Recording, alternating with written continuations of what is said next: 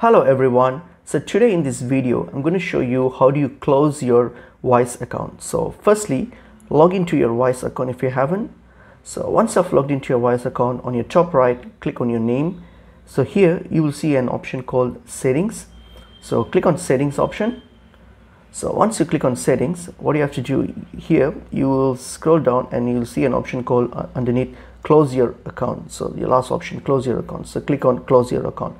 So here a point to note is that you need to make sure that your account balance is $0 before you can close this account. So if your account balance is not $0, like in the case of mine, as you can see, my account balance is not $0, so it's not letting me close my account. So all you have to do is transfer your balances to yourself or to your local bank account, and then make sure it's $0. So once it's $0, then you should see an option. When you click close your account, you should see an option called underneath, say, to close your account. So click on that.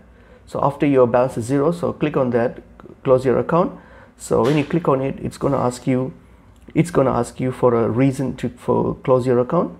So just choose any of those reasons that's given by Wise. So just choose on that and then confirm it, and once you confirm it, then your account will be closed. So that's pretty much it is. I hope this video is helpful. See you guys in another video.